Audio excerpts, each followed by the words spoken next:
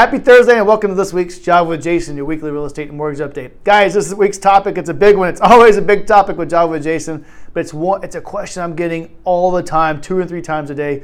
Again, it's, hey, what is your interest rate? So I always think it's kind of a funny question because there's like 18 different things at minimal that goes into your interest rate, okay? I want to go over today a couple of the top items that help dictate what interest rate you'll get. So we do shop your loan across 8 different banks, and we usually choose the one with the best interest rate and the best terms for you. But here are at least 6 or 7 things that go into it that you might not be thinking of. So number one is the big one that you all know about is your credit score, right? The higher the credit score, the lower the interest rate. So that's mandatory. There are breaking points at the credit score. So a 780 credit score, 740, 720, and as you go down, the interest rate goes up, all right? Number 2, both of these work hand in hand. The loan amount and the down payment, okay? So basically the rule of thumb is this. The higher the loan amount, the better the interest rate, okay? I always get the question from clients, hey, I want the best rate out there. I'm putting $300,000 down on a $400,000 house.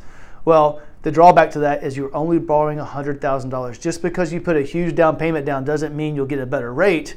It could actually be the opposite. So basically a $400,000 loan, the bank draws interest faster on a lower interest rate than a lower loan amount. So they raise the rate to make up for that, all right? Number 3 is the term, okay? So in mortgages, you have a 30-year mortgage, a 20-year mortgage, a 15-year mortgage, and a 10-year mortgage typically, right? The shorter the term, the lower the interest rate because the bank's exposure is less risky because the money's out there at less time, all right? The 4th thing is the loan type, okay? Depends on the property type that you're buying. Single family residence, you get the best interest rates. Then it goes downhill from there. It goes single family residence, investment properties, and then also different types of houses as well too. All right, so that can all go into it. The next thing is the time frame that you lock the loan, all right? 30-day locks are the best. That's where you get the best interest rate pricing because you're closing quickly. But the longer you hold that lock, the higher the interest rate or the higher the adjustment, if you will. So 45 days, not much of a difference. But when you get 60 days and more on an interest rate lock, that interest rate or the cost of the rate can go up, all right? Escrows. Do you have insurance and taxes included in your payment or not? So it's not much of a difference, but you do get a little bit better deal on the interest rate if you do include insurance and taxes. And if you don't, you can pay a one-time fee to kind of get around that. The last but not least is portfolio loans. So there are some niche products that are coming back out there.